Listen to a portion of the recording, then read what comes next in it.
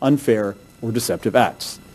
As FTC Chairman Maureen Olhausen recently said, and I quote, "The FTC's ability to protect consumers and promote competition in the broadband industry isn't something new and far-fetched. We have a long-established role in preserving the values that consumers care about online." Or, as President Obama's first FTC chairman put it just yesterday, "The plan to restore FTC jurisdiction is good for consumers. The sky isn't falling, consumers will remain protected, and the internet will continue to thrive." So let's be clear. Following today's vote, Americans will still be able to access the websites they want to visit. They will still be able to enjoy the services they want to enjoy. There will still be cops on the beat guarding a free and open internet. This is the way things were prior to 2015, and this is the way they will be once again. Now, our decision today will also return regulatory parity to the internet economy. Now, some Silicon Valley platforms, giants, favor imposing heavy-handed regulations on other parts of the internet ecosystem. But all too often, they don't practice what they preach. Edge providers regularly block content that they don't like. When you go online, do you decide what news, search results, and products you see? Perhaps not. They regularly decide what you see and, perhaps more importantly, what you don't.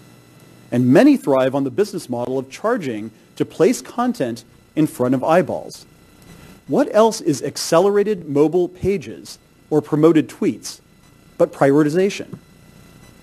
What is worse, there is no transparency into how decisions that appear inconsistent with an open internet are made. How does a company decide to restrict someone's accounts or block their tweets because it thinks their views are inflammatory or wrong?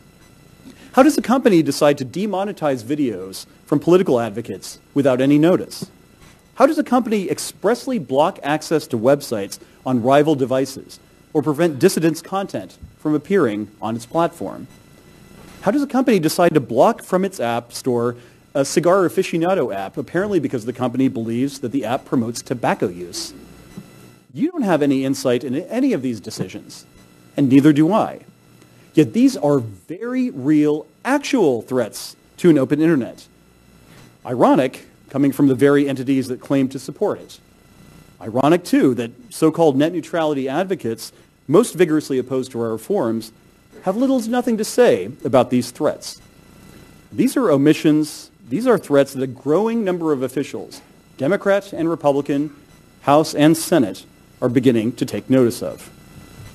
Now look, perhaps certain companies support saddling broadband providers with heavy-handed regulations because those rules work to their economic advantage. I don't blame them for taking that position. And I'm not saying that these same rules should be slapped on them too. What I am saying is that it is not the job of the government to be in the business of picking winners and losers in the internet economy. We should have a level playing field and let consumers decide who prevails. Now, many words have been spoken during this debate, but the time has come for action. It is time for the internet once again to be driven by engineers and entrepreneurs and consumers, rather than lawyers and accountants and bureaucrats. It is time for us to act to bring faster, better, and cheaper internet access to all Americans.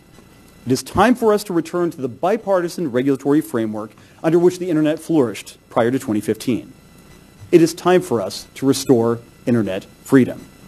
I want to extend my deepest gratitude to the staff who have worked so many long hours on this item. From the Wireline Competition Bureau, Anik Banoun, Joe Calishone, Megan Capasso, Paul Exech, Ben Childers, Nathan Egan, Madeline Findley, Doug Galby, Dan Kahn, Melissa Kirkle, Gail Krutov, Susan Lee, Ken Lynch, Pam Megna, Chris Monteith, Ramesh Nagarajan, Eric Ralph, Deborah Salons, Shane Taylor. From the Office of General Counsel, Ashley Boisel, Jim Carr, Christine Fargetstein, Tom Johnson, Doug Klein, Marcus Mayer, Scott Novak, Linda Oliver, and Bill Richardson. From the Wireless Telecommunications Bureau, Stacy Ferraro, Nisha Gundelsberger, Garnet Hanley, Betsy McIntyre, Jennifer Salas, Paroma Sanyal, Jimmy Shang, Don Stockdale, and Peter Trachtenberg. From the Office of Strategic Planning and Policy Analysis, Eric Berger, Mark Bykowski, and Jerry Ellig. From the Consumer and Governmental Affairs Bureau, Jerusha Burnett, From the Public Safety and Homeland Security Bureau, Ken Carlberg, and from the Media Bureau, Tracy Walden. With that, we will call the vote. Commissioner Clyburn. I dissent. Commissioner O'Reilly. Aye. Commissioner Carr. Aye. Commissioner Rosenworcel. I dissent. The chair votes aye. The item is adopted with editorial privileges granted as requested. Thanks to the staff for your terrific work on this item. Madam Secretary, could you please announce the next item on today's agenda? Mr. Chairman and Commissioners, the fifth item on your agenda will be presented by the Wireless Telecommunications Bureau and is entitled Amendment to Harmonize and Streamline Part 20 of the Commission's Rules Concerning Requirements for Licensees to Overcome a CMRS Presumption. Don Stockdale, Chief of the Bureau, will give the introduction. Thank you, Madam Secretary. Mr. Stockdale, once you and your folks are arranged, the floor is yours. Mr. Chairman, may I interrupt a little? I just want to know if his telephone's off. Commissioner, I did turn it off. Thank you for reminding me. Vibrate would have been fine. That's all right. Mr. Chairman, Commissioners, I am pleased to present to you the CMRS Presumption Report and Order. I am joined at the table today by Suzanne Tétrault, Roger Noel, Kathy Harris, Tom Reed, and Jessica Griffenius. In addition to the staff at the table, I would like to thank the Commission staff listed on the slide for their input. Tom Reed will now present the item. Thank you. Good afternoon, Mr. Chairman and Commissioners. Good afternoon.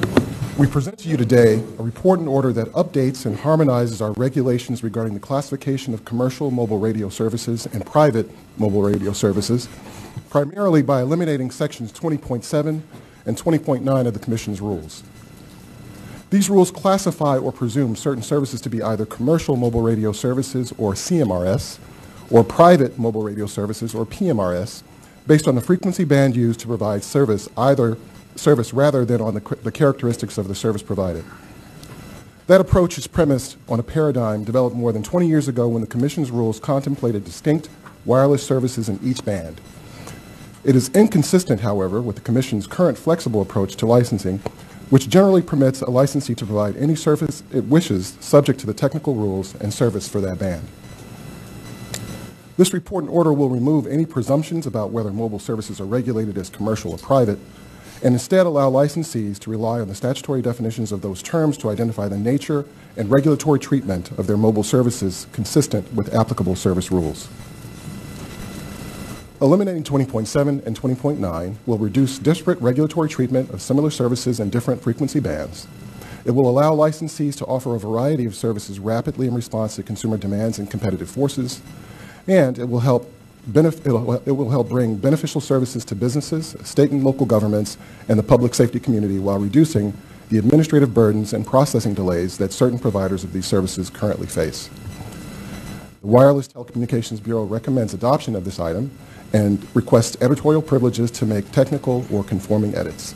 Thank you. Thank you, Ms. Reed, for that compelling presentation. We'll now turn to comments from the bench, beginning with Commissioner Clyburn. Thank you. What I'm about to say is reinforced if the cameras were to look at the rear of the room. If the topic of Part 20 of the Commission's rules were introduced at the average American dinner table, it might go over as well as a serving of Rocky Mountain oysters.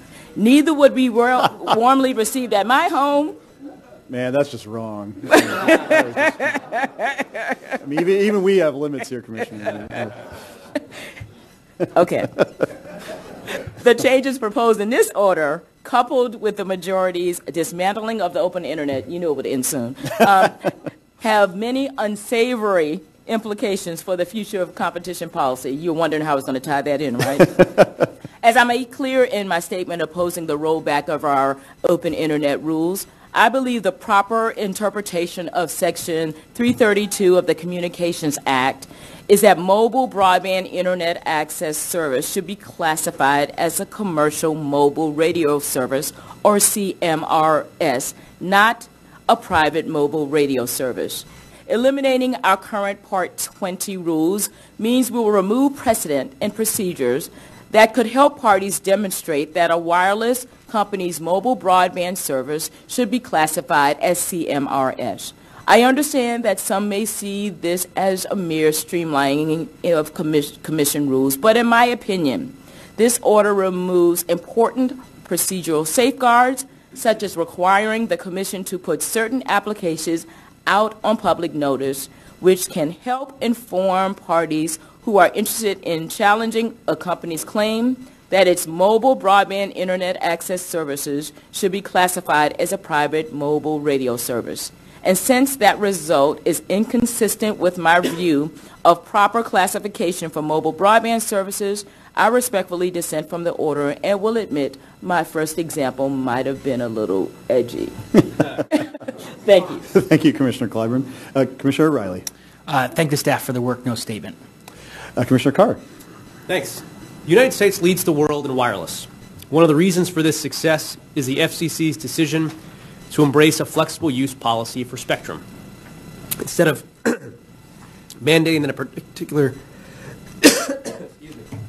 It's an emotional topic. Choked up on this one. Instead of mandating that a particular spectrum band be used with a specific type of wireless technology or service, we generally leave that choice to the private sector, which has a much better sense of consumer demand. This approach has enabled wireless networks in the U.S. to evolve with technology and to do so much more quickly than if operators had to obtain government sign-off at each step of the way. Our leadership in 4G is just one example of how this policy has worked to benefit consumers.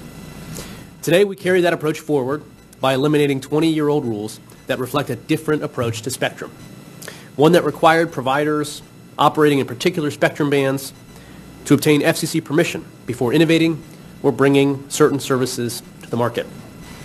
This change will not only help level the regulatory playing field for wireless providers, but it will also result in more timely and efficient use of spectrum. The flexibility we provide today will be particularly important as we look to extend our global leadership in wireless as 5G and Internet of Things offerings continue to come online. I support the order and hope that we can continue the agency's efforts to identify and eliminate outdated and unnecessary regulatory burdens. Thanks. Thank you, Commissioner. Commissioner Rosenbristle. Well, in the interest of moving this along, I will say that I support today's decision. It does not in any way alter the statutory definitions of CMRS or PMRS.